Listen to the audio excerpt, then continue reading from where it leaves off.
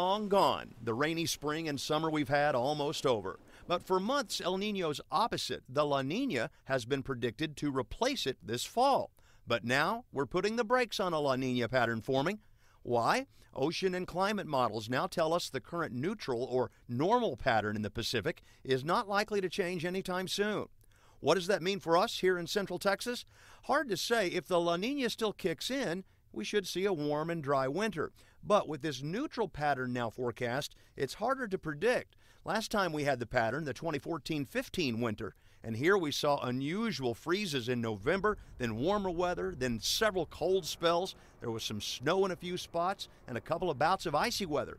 And you might remember that was when the Northeast got hammered. The blizzard of 2015 broke records in Boston with over 9 feet of snow for the season.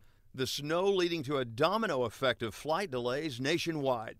Take a look at more of the reasons behind today's cancellation of the La Niña Watch with our in-depth coverage on the weather blog at kxan.com.